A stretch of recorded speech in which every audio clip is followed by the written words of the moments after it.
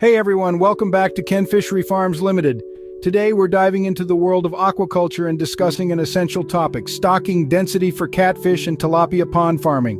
Whether you're a beginner or an experienced farmer, getting the stocking density right is crucial for the health and productivity of your fish pond. So let's jump right into it. Determining the ideal stocking density involves various factors such as pond size, water quality, species of fish, and management practices. In this video, I'll guide you through the process step by step, making it easy for you to calculate the perfect stocking density for your pond. Step 1. Assessing pond size and volume.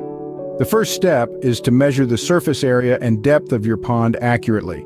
Knowing the volume of water in your pond is crucial for calculating stocking density. Once you have these measurements, you can move on to the next step. Step 2. Understanding fish requirements. Different species of fish have varying requirements when it comes to space, oxygen levels, and water quality. Research the specific needs of catfish and tilapia, including their growth rate and preferred environmental conditions. Step 3.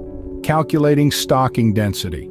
Now it's time to crunch some numbers. Using the data you gathered in steps 1 and 2, you can calculate the stocking density using formulas or online calculators. Consider factors such as the carrying capacity of the pond and the desired growth rate of the fish. Step 4. Monitoring and adjusting. Once you've stocked your pond, it's essential to monitor the fish regularly. Keep an eye on water quality parameters like temperature, pH, and oxygen levels. If necessary, adjust the stocking density to ensure the health and well-being of your fish. In conclusion, determining the stocking density for catfish and tilapia pond farming requires careful consideration of various factors.